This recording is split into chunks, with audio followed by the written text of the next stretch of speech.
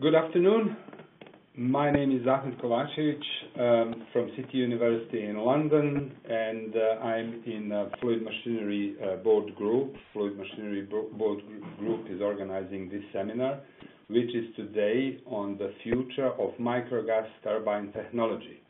The seminar will be presented by Professor Abdulnasser Saima, who is a professor of energy engineering at City University of London and the interim dean of our School of Mathematics, Computer Science and Engineering.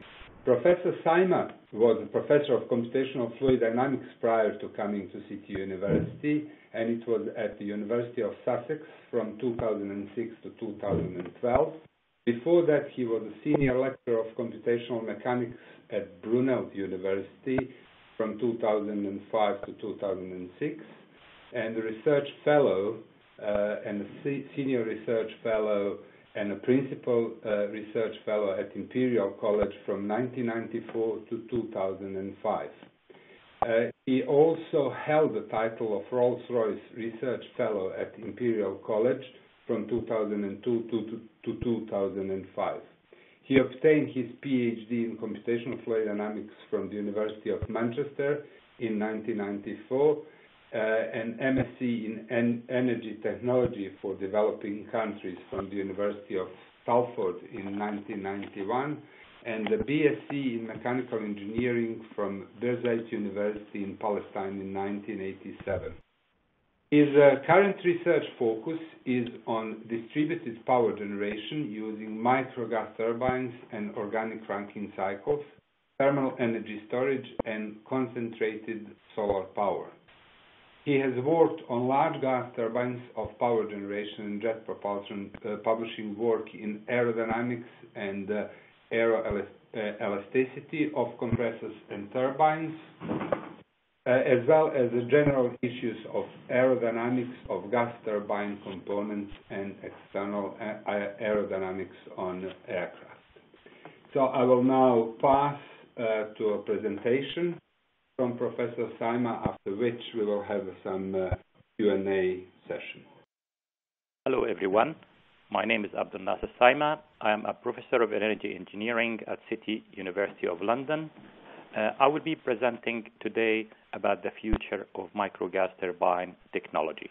There is a wide range of topics in this talk, and with the limited time, I have chosen to focus on these topics. I will first give a general description of the microgas turbine systems with some perspective on the relative history or the relatively short history of these systems. I will then provide an overview of the architecture of microgas turbines and the main components and design aspects. Subsequently, I will move to some technical features that distinguish these machines from other machines providing similar power range. After that, I will go into more detail on the applications for these machines and the range of products in the market with some examples. And finally, I will conclude with some remarks. So what is a microgas turbine? It's a heat engine which has a continuous flow as opposed to the heat engines like reciprocating engines which have pulsating flow, and it provides either shaft power or can be used for propulsion or electricity generation. This requires conceptually simple component designs. These are the compressor, a turbine that are both mounted on a single shaft, and some heat addition unit. It is similar in architecture to propulsion engines that we may all know, as well as large power generation plants using gas that we call them nowadays gas power plants. For example, you can see in the middle right picture the 300 megawatt Siemens gas turbine that are used in combined cycle power plants. There is no general agreement currently on the size that can distinguish a microgas turbine from a normal gas turbine. In the past, many people designated anything below 1 megawatt as a microgas turbine. Some now designate it to anything less than 100 kilowatt. But sometimes they use that for sometimes these things in between. However, more people nowadays refer to anything to 100 kilowatt to few hundred kilowatt as small gas turbines, sometimes even in the lower megawatt range. So, how does the gas turbine work? As I said earlier, it is a continuous flow machine where air pressure is increased in the compressor. Typically, for micro gas turbine is a centrifugal compressor. Heat is then added either in a combustion chamber, in a heat exchanger, or in some application nowadays via concentrated solar power in a receiver. Hot gases are then admitted to the turbine where they are expanded to provide shaft power. The compressor is driven by part of this shaft power, and then either the electricity generator is used to or be driven by the power, or you can use this, for example, to provide a propulsion through a fan or other forms of propulsion. Turbines are typically, again, in microgas turbines are of the radial inflow type. Sometimes nowadays people may use axial turbines. Because of the relatively low pressure ratio compared to large gas turbines, hot gases leaving the turbine are at higher temperatures than the gases exiting the compressor. This provides an opportunity for what we call recuperation or regeneration, where you can use that heat to preheat the working fluid before it enters the combustor, hence reducing the thermal energy input and increasing the efficiency of the machine. And this happens because we are required here to burn, for example, less fuel for the same power output.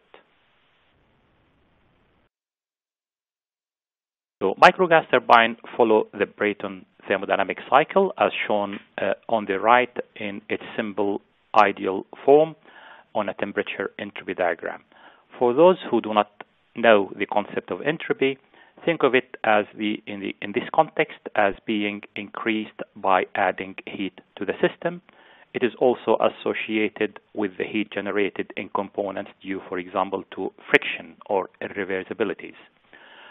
The compression process increases the pressure and temperature, moving from the isobar 1,4 on the diagram to the higher pressure isobar 2,3. Heat is added at constant pressure between points 2 and 3, and then expansion happens in the turbine between points 3 and 4.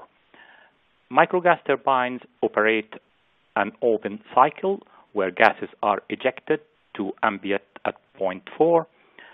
In closed cycle systems, we require to have a heat exchanger to cool the working fluid and bringing the gases from the temperature at point 4 to the temperature at point 1 on the TS diagram or the temperature entropy diagram. In here, I will give some historic perspective of MGTs. The development of microgas turbine started in the late 1980s. This was driven by the automotive industry searching for an alternative to the reciprocating diesel and gasoline engines, or what we call them internal combustion engines. This drive was due to the advantages of microgas turbines regarding low emissions, fuel flexibility, and the potential to compete on cost with internal combustion engines. With the use of high-speed generators in the 1990s instead of mechanical drive, the technology became suitable for hybrid vehicles. However, at that time, the hybrid electric drivetrain was not sufficiently mature technology and did not raise further interest. Instead, the technology was picked up by the decentralized power generation market, where its long life and low maintenance cost make it compete on cost and capital for these type of applications, especially for the medium power range, say above 30 kilowatt. Progress has been slow, however, and varied from country to country, but it looks like it's picking up momentum now, particularly due to interest in reducing nitric oxides or NOx emissions. So now I will give some of the basic features of the design of microgas turbines, where we get a bit of more detail here. So at the center of the slide, you can see a cutout through a simple micro turbine showing the main mechanical arrangements and components. The design process starts typically with the thermodynamic cycle analysis and optimization, which follows a known specification given, say, by the application or the customer or for a given duty. This eventually, after a number of iterations, defines the mass flow rates of the air and fuel, the pressures and temperatures at the various points in the cycle, which are usually at the entry and exit of each component, thus allowing the start of the aerothermal design of these components. The compressor, turbine, and heat addition unit, aerodynamic design as well, are undertaken at this stage, where the flow path is defined through the compressor and turbine, allowing also for the rotational speed and blade shapes to be determined. This as well allows for example, the entry and exit to the turbine and compressor, typically on volutes, to be designed.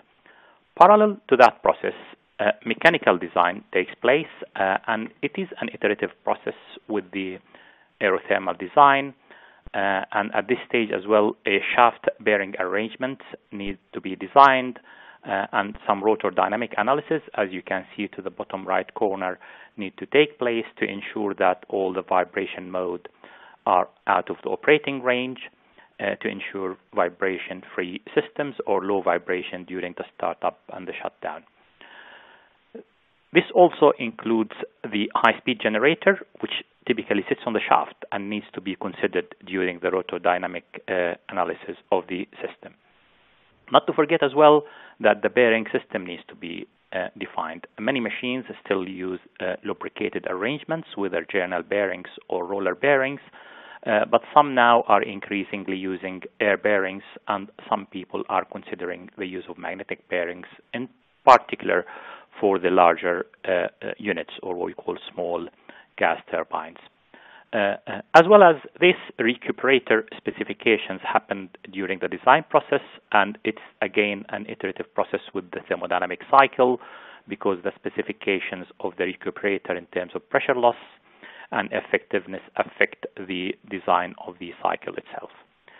As I said, the design process is iterative, so there's going forward and backward between components until a satisfactory design between all the components is achieved, and some adjustments are made during this process to some component specifications.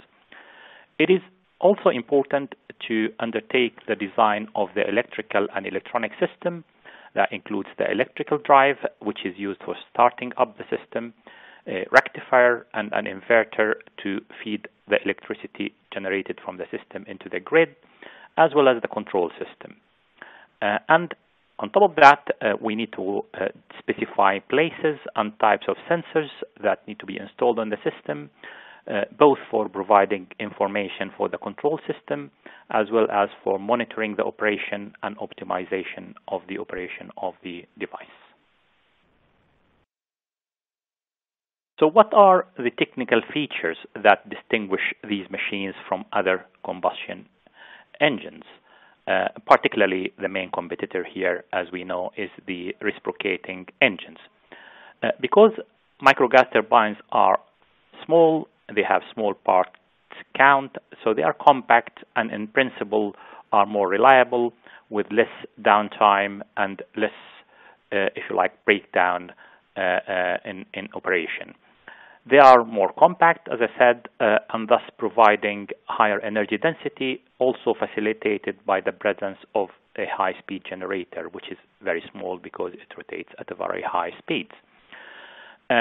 In addition, these machines are more fuel flexible. They allow variety of fuel types and calorific values more than IC engines to be used, and they can use as well external heat sources, or they can be used with concentrated solar power. Nitric oxide emissions is a major features of these systems, is typically in the orders of, if you like, less than 10 parts per million, as opposed to about at least 10 times that for reciprocating engines.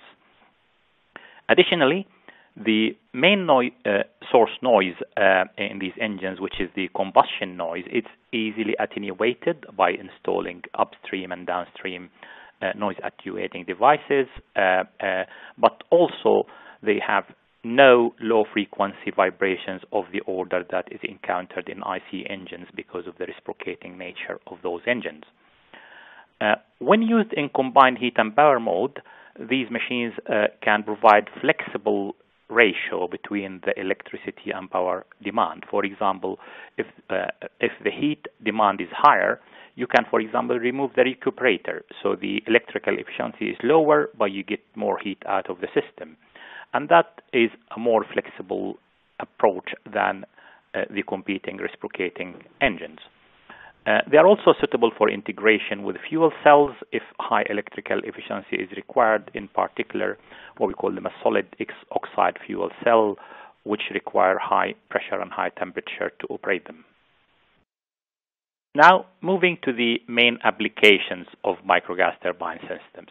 As mentioned earlier, the main driver for recent increase in the use of combined heat and power systems is the presence of microgas turbines. Also, they are used for combined heat, power, and cooling. This applies for relatively large domestic scale as well as small industrial applications. I'm talking here for things above 30 kilowatt electrical demand. Interest in the use as automotive range extenders for electric vehicles have gained traction recently with the increased demand on electric vehicles and the increased demand that they should be driving longer distances than permissible by a single charge of the batteries. There is as well interest now in implementing them in larger transport vehicles, vehicles that used to transport goods between, say, cities where batteries cannot take these very long. There's some interest as well even for use these things to replace diesel trains with hybrid electric trains. They're increasingly used as well in oil and gas industry, particularly to burn the flared gas rather than allowing it into the atmosphere, which is currently as well in some location banned. So there is actually a mandatory, if you like, need for using machines to use this gas for other purposes. Currently, as we will see later in this presentation, they are being developed as well for distributed concentrated solar power. They are suitable for small-scale propulsion applications like small-scale UAVs or unmanned air vehicles. Not to forget the use for backup power and emergency use, although the high capital cost compared to reciprocating engines, at least until now, makes them only suitable when space is at a premium. Now we have understood the basic features of these machines and their design, we will move into their market. In here, I'm not here making a comprehensive picture of the market. It's rather more indicative and shows the main machines available. So to start with, I will say the main three market players at the moment, the largest of which is Capstan, which started with the two machines, C30, 30 means 30 kilowatt electric, and C65. And recently they have introduced the C200. As I said, this is the largest player at the moment. It's a California-based company and has many applications nowadays in Europe and in the UK.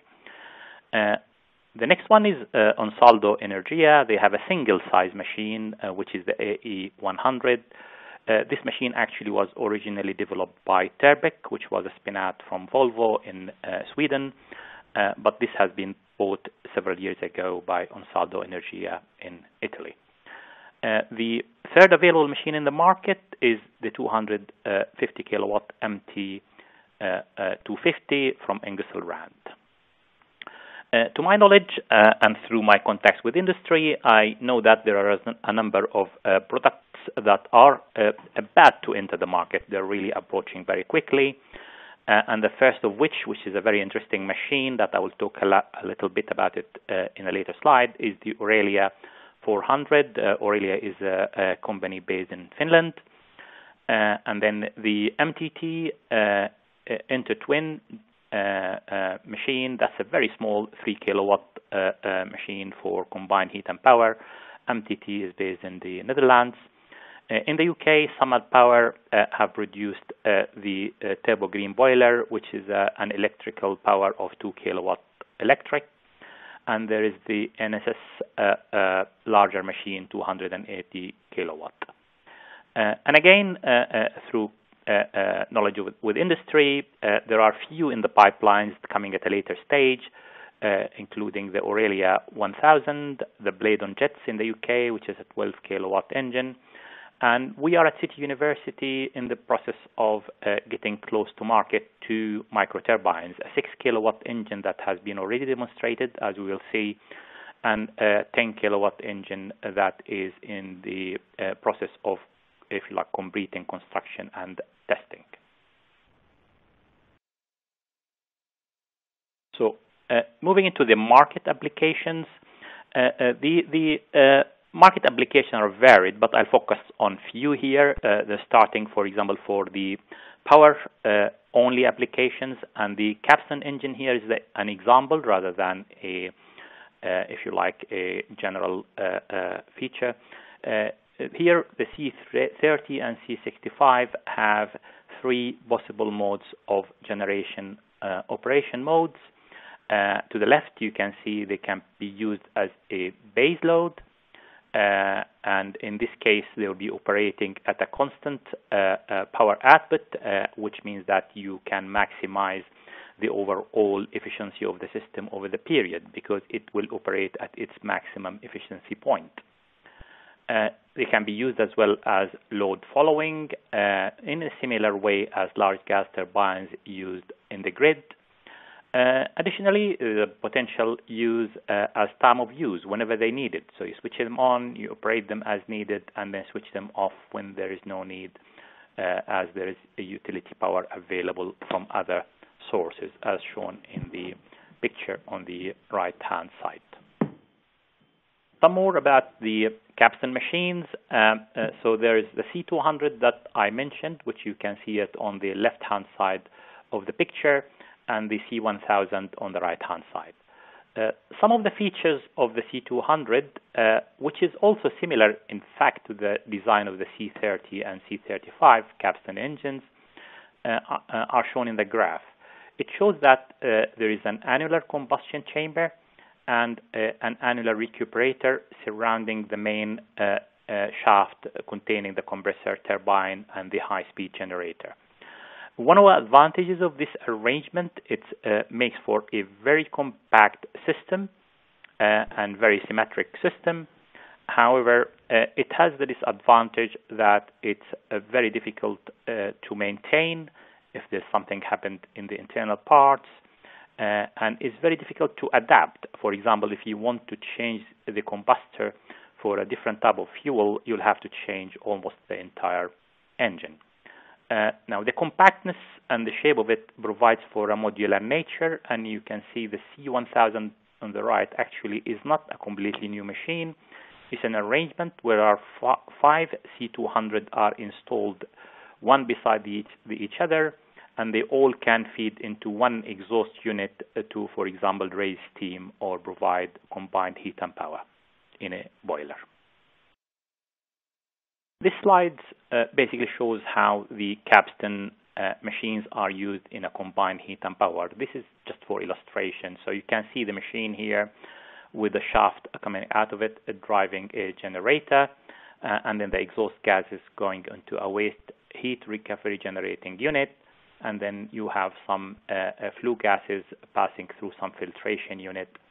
And also you can use the downstream heat remaining as well to provide, for example, hot water, etc. So you can have multiple use for these engines.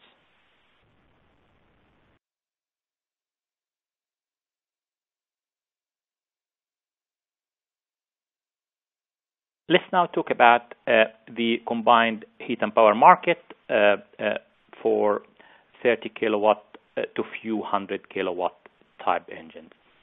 This is currently actually the largest market available, particularly in US and Germany and Japan. The UK market has been slow in taking these up, but it is currently emerging. In particular, customers using this now, for example, in gyms to provide electricity and heat for swimming pools and for cooling the gym, for example. And they can be used as well in care homes, in small hospitals, etc. Microgas turbines have high potential, though, in this case, and that's why we can see that there's probably a growth imminently coming due to their low NOx emissions, as I mentioned earlier, particularly if legislation comes along, which is expected to restrict the NOx emissions from generating engine, particularly within inner cities, which put a significant restriction on the use of reciprocating engines unless they put a post-treatment expensive equipment. Now, moving to the example of the Aurelia machine, which is a very interesting one. It's a 400 kilowatt electric engine. It has a different design philosophy from the capstan engines. It is made of components designed separately and integrated in a frame. This allows for two interesting features. The first one is the use of best available technology from the market rather than designing it yourself. For example, magnetic bearings are sourced externally, combustion chambers is sourced externally and is interchangeable. If you want to change the type of fuel used, you can just bring another combustor and easily replace the existing combustor. And because of its, if you like, loose arrangement, it's much easier to access for maintenance. However, the downside of this arrangement, the machine is large. In fact, it's larger than equivalent power reciprocating engines.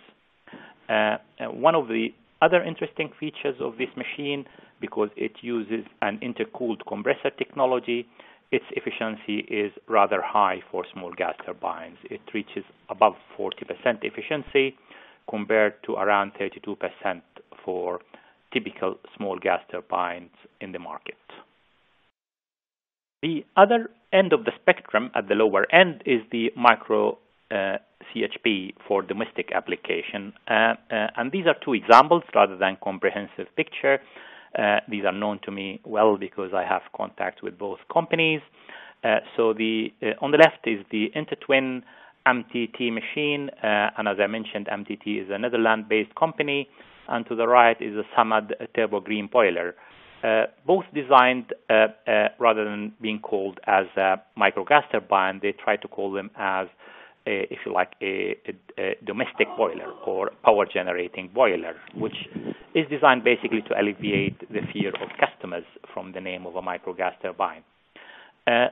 The size of the market really is still very small, if it exists. There is some penetration in the market, very slow in Germany and the Netherlands, but in the UK, there are some field trials, but there isn't such for this type of machines a market as yet. But the size can grow and can benefit from feed-in tariffs, because at this size of machines you can have a feed-in tariff for feeding electricity on the grid. And these units have more potential for expansion in outside Europe as well. So this is basically my views of why so far the micro CHP systems have not gained traction in the market. Due to a number of challenges, and the first is capital cost combined with the lack of knowledge of the technology from potential domestic customers make it difficult to understand the value of this technology in terms of energy savings and the short payback period. this is actually compounded by the fact that there is no history of installations of these machines to show people and show how much they saved or what's the benefits to them. The other challenges that they have is the match between heat and power demand for many domestic applications is not ideal. This, however, can be alleviated by a suitable feed-in tariff to the grid or by thermal storage. But the thermal storage means that you have to have additional capital cost and use of space, which again can make it difficult to convince customers with the use of this technology. So the question is that, do we have the right business model to advance this technology in the market? Is the notion of direct replacement for existing boilers a right one, or we need a different way of financing and pushing this technology in the market? So these questions are still outstanding and require innovative ways of, if you like, introducing the technology into the market. The other thing is that, does the current energy policy framework support domestic scale CHP when it's burning fossil fuels? And how can we get effective supply, installation, and maintenance chain for a technology that's going to grow slowly at the beginning? So these are the questions that probably will be asked by any investor or company who want to take these forward. Now I'll talk about the developments that we have been working on in the last 5 years at City University of London. We have developed 2 micro gas turbines, or I call them micro turbines because they don't use gas. The first one is a 6 kilowatt electric engine, which has been already completed, tested in Italy, as you will show in a minute. And the second one is a 10 kilowatt electric, which has a completed design, manufacture, and is undergoing assembly and testing very shortly. So this slide shows you how we use the first engine. So we use that in a concentrated solar system using a parabolic dish that was installed in Casaccia in Italy, outside Rome, at the site of the Italian research agency IMechE. And the way it operates is you have an arm at the center of the dish, which actually tracks the sun in 2 directions. And the microturbine with all its auxiliary systems sitting in a box at the focal point, and air is heated using a receiver at that focal point to replace the combustion system. So the actual system has successfully been demonstrated in the later part of 2017.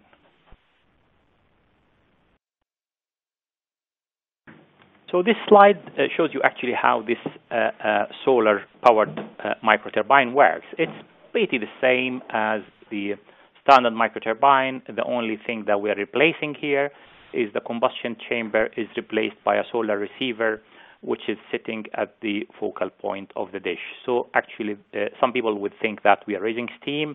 We are not here. We are heating the working fluid, which is air, directly using the sun. There are, of course, certain features that had to be adjusted compared to the standard microturbine. For example, we don't have here a control over the thermal input, so it cannot be used as a control parameter in the controller. Instead, we use other innovative techniques to control the machine and optimize its operation.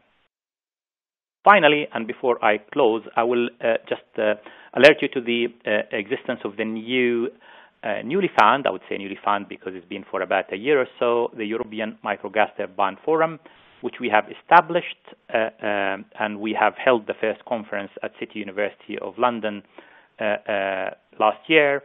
And the plan is to hold the next event, 26th and 27th of November in Madrid, at the site of a company called Ultran.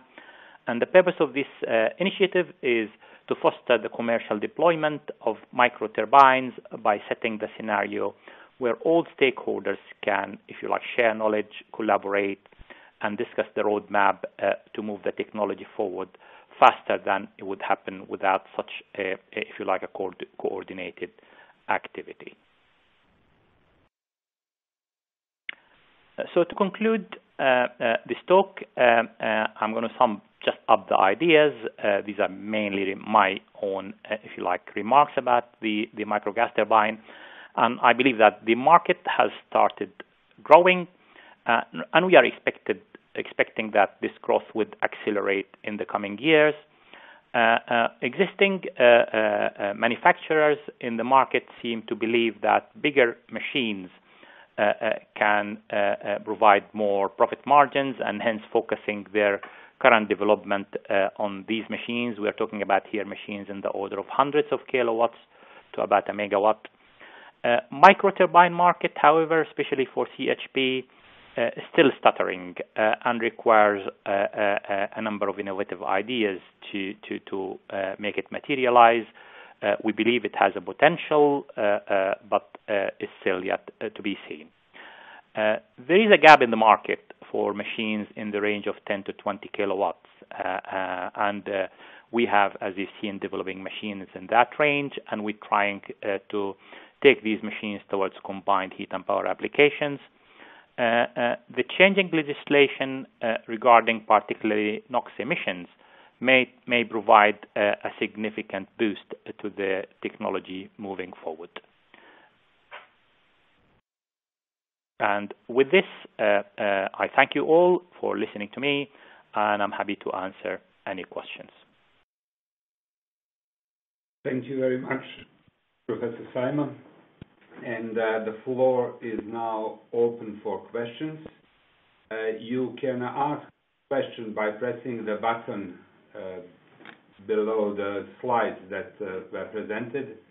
And please feel free to ask any questions at this moment.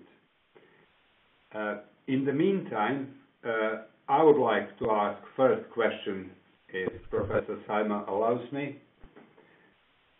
And the question would be, you outlined very nicely challenges that this technology is facing at the moment, and you outlined that there is a forum which has been set up to address these challenges. So what are the first views or the first steps that forum will be taking to actually address these challenges and put machinery into place to be used a little bit more? Thank you, Ahmed, for the introduction as well, and for this question. Yeah, the second forum that is being held in the week after next, will be focusing on the if you like, the business side of things, the intellectual property protection, because most of the companies that deal with this industry are small companies, and there is apprehension about sharing knowledge, sharing information. But it will deal as well with looking at business models that can suit these systems. On top of that, we are actually looking at some successful case studies, so we can learn from them and see whether, if you like, what is successful in some application can be mapped onto another application. I hope this answers your question. Thank you very much indeed. We have a number of questions now coming in. Question is from Duk Ninh Ha, which is about how does micro gas turbine compare to other technologies such as fuel cells? Well, in terms of efficiency, of course, thermodynamic efficiency, the micro turbine is much lower in efficiency, but the cost is a major factor. The micro turbine technology is very well known for a while, as opposed to fuel cells, which are still, I believe, struggling with reducing the cost, and as well as reliability. As well, the materials used, I believe, are still an issue. The next question is from Patrick Hall, which is, what's the cost per kilowatt installed, and what is the physical size?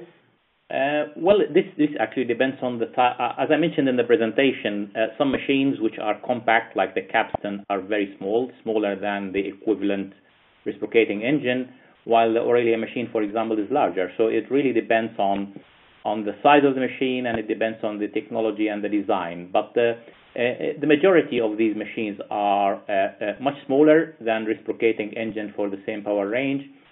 I would say the cost per kilowatt in terms of installed power, again, depends on the size, but the larger machines in the order of 100 kilowatts, you're looking at about £1,000 per kilowatt. It can go up to about £2,000 per kilowatt if you go in the order of tens of kilowatts. Thank you. Related to the first question is the question from Nigel Bond, which is on how does the solar generator compare with solar hydrogen generator? I guess this is just to that application of solar power utilization. I'm not sure what does the solar hydrogen mean really here. Does that mean that we have an electricity and then it if you like, electrolyzes water to hydrogen? I don't know what does it mean, but just in simple terms, the solar solar power generator here is just you convert the solar energy to thermal power as a heat input instead of combustion. That's in the term of the technology and how it works. Now, in terms of cost, I'm not sure yet what will be the cost in the market because this technology is still under development, but the estimate is in some favorable areas where there is sufficient normal irradiation, not certainly in the UK, but in areas of Southern Europe, North Africa, China, etc., we estimate that this will be competitive with photovoltaics. Thank you very much. We hope that this answers Nigel's question. So the next question is from Tony Bates, which is on could you pair a CHT turbine with heat pumps to match electrical demand to heat output? Again, it's not clear to me what does matching to heat pump means. Does that mean that you use the exhaust gases to upgrade the heat? It's quite unclear. If you think about a heat pump raising the temperature of, say, for example, ground heat to make it as an input to the gas turbine, I can see big difficulty in there because the turbine entry temperature of a typical micro turbine is between 800 and 1000 degrees C. So it's quite practically probably too difficult to match them. Thank you very much. So there's a question we have about what are the main fuels used by micro gas turbines. One of the advantages of gas turbines or micro gas turbines is fuel flexibility. So you can use gas, natural gas, you can use LPG, you can use liquid fuels, and it can go. You can go to lower calorific value fuels. So it's a wide range. Of course, you cannot use any type of fuel in any micro turbine. You have to have the suitable combustor in there. But the rest of the system would be almost unchanged. Okay, thank you very much. The next question is from Graham McLean. Do you expect there will be a market for micro gas turbines as range expanders for hybrid vehicles? This is actually probably one of the highest potential markets. The reason is you can have them small size, they're compact, and if they are running at a constant power output just to charge the battery, they can be running at a high overall efficiency. So they've got a lot of advantages. A lot of research and development projects ongoing now for both smaller cars, but more importantly at the larger vehicles, like for example goods transport or hybrid electric trains, small boats. So the expectation is that this market is up and coming.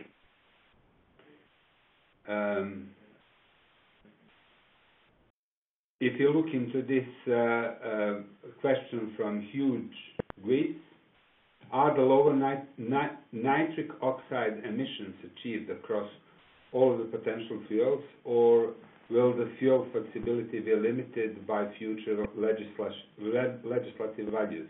The typical nitric oxide emissions is related actually to the design of the combustor rather than the type of the fuel.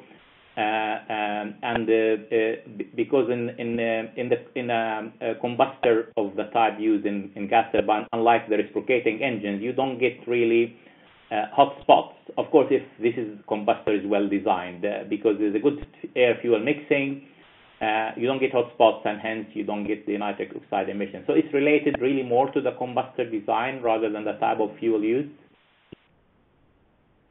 Thank you. Related question perhaps to some of the previous question is, has application been considered that there is a intermittent power supply to individual households, like in Africa or other countries? That was from Ibiba Iroma from Vier.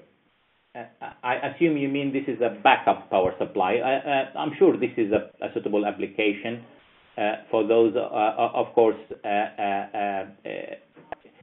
it's dependent really on the affordability, because this will be running for small periods of time. I guess at the current state, economically, it won't really be competing with the very cheap reciprocating engines for this type of application. Thank you. Another question from Paul Taylor, which is related to probably some questions before, is how does the kilowatt hour per square meter of solar collector compare with photovoltaics?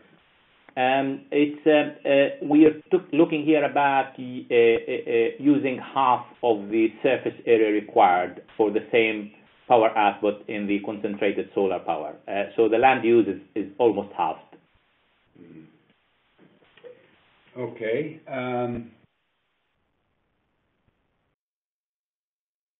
There was a question which was from Jason Macer. What are the lucrative market or investment opportunities in microgas turbine areas? I think in the UK, we think a combined heat and power applications, particularly for inner cities, is potentially, I mean, I wouldn't say it is a lucrative, but I think it's potentially lucrative. We are actually undertaking some pilot projects at the moment to go into this area to see how it would be suitable for the market. But I think probably this is more of a question to industry. Okay, thank you. So building energy manager Shang Chen, if I pronounce that properly, says, hi Professor Saima, do you think the continued ongoing electricity grid decarbonization will have any impact on the emerging micro CHP industry and well-established CHP industry and applications? We are just about at the tipping point where the carbon emission of electricity generated by the CHP is about the same as the electricity from the grid. I can see your point here. However, there are two things about that. The first one is distributed generation have a large potential for, of course, more use of heat and power. So you end up with overall efficiency of 70-80%. So definitely that would reduce the carbon emissions. But the second, of course, potential here is the use for zero carbon fuels or low carbon emission fuels, such as biofuels, or in the future, fuels produced by electrolyzing water, for example, remotely. So this is the storage of energy from somewhere else, generated, for example, of large wind turbines, etc., and using it whenever needed in a combined heat and power application in inner cities, such as the use of hydrogen or the use of synthetic fuels resulting from combining carbon dioxide with hydrogen. Thank you very much. So market-related question as well is, are any of the commercially available or near-market microgas turbines currently able to run on alternative fuels such as biogas? Yes. Have any been demonstrated to do so? That's from Ruth Kemsley. Yes, they are. There is some actually, well, I'm not sure about being demonstrated in the market, but I give you an example. Capstan heavily use their machines for what we call it, well, gas resulting from if you like, the rubbish collection places.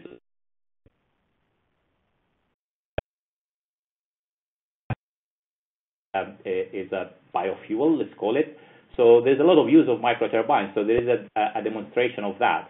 But there's a lot of research work as well on using other biofuels that are, if you like, synthetic biofuels that you produce from, for example, vegetable oil, etc. Excellent. Thank you. So if we go back to some more technical questions, from Adil Kuzi Kandatel, I apologize if it's not proper pronunciation. There are two questions. One is, are we able to do multiple start-stop of the gas turbines like recipe engines? And the second question is, how long does it take for a gas turbine to ramp up to fuel power? Well, yeah, it is very easy to ramp up, or multiple start and stop is very simple. That probably is only marginally slower in terms of ramp up or response to acceleration and deceleration than recipe engines. And that's one of the reasons actually in the early days when microturbines were tried as a replacement for cars, did not work very well, because you press the accelerator, you get a little bit of delay. But that is a marginal. So for power generation is not really a serious matter. Thank you very much. More specific to this application, solar application, from Hassan Yildi, for the solar MGT application, what was the power output of that dish, and what are the advantages compared to Stirling engine design? Okay, the one that we demonstrated was basically a trials one. So the power output was 6 kilowatt electric. And in fact, we started the project because the European Commission wanted to look at alternatives to Stirling engines because of their reliability issues. As you may know, Stirling engines operate by using a high pressure working fluid trapped into the engine, and sealing these is pretty difficult. So there is always leakage and deterioration of performance with time. So far as I know, these problems still outstanding in Stirling engines. So reliability issues are the main factor. Thank you very much. We still have a few minutes. So the next question is from Jason Myers. How to match compressor to turbine unit and MGT for 6 kilowatt unit? I'm not sure what does that question, how to match it. I mean, it's there are design rules for gas turbines similar to microturbines, and I don't think probably there's enough time to talk about the actual process there, but it's not really if like something that you can mention in a few words, but we follow standard design rules really here. Yes, excellent. And I would say certainly that contact details of Professor Simon could be found on City University website, and if there are more technical questions, I'm sure that he will be happy to respond to them and answer to them. Indeed, yeah. So another question from Patrick Hall. how long before major overhaul in hours? We're talking here in the order of thousands, really. So it doesn't require as many overhauls as reciprocating engine, and that's one of the main advantages. You can run and run and run for a very long time before you need an overhaul. Excellent. If anybody from the audience has any other burning, urgent question, please do send them now. There is one question here is, can we get a copy of the slides? I'm sure that Professor Simon will be happy to share them, but obviously this is IMechE seminar, and contacting IMechE, I'm sure that it will be possible to get this question. Well, if IMechE is all right with that, I'm happy to send them to anybody who emails me. Excellent. Well, I think we can slowly wrap up in here. There have been quite a lot of very interesting questions, both technical, market-related, and questions for the future of the technology. Is there anything else, Professor Simon, that you would like finally to say or to convey the message? Well, the final thing is just to reiterate that we are in 26th and 27th of November holding the European Microgas Turbine Forum, and registration is on our website, www.emgtf.com. And there's further information about the speakers, the schedule, etc. So if anybody is interested more, you can join us in Madrid. Well, with this, I would like to thank you very much, Professor Simon. Thank you, Ahmed. Thank for you. all of this, and to thank also IMechE for organizing this very interesting webinar. And I would like to thank you, everybody from the audience, for joining us, listening to this, and we hope that we can respond to questions if there are any more. Thank you, Ahmed, and thanks for the IMechE as well. Thank you very much, and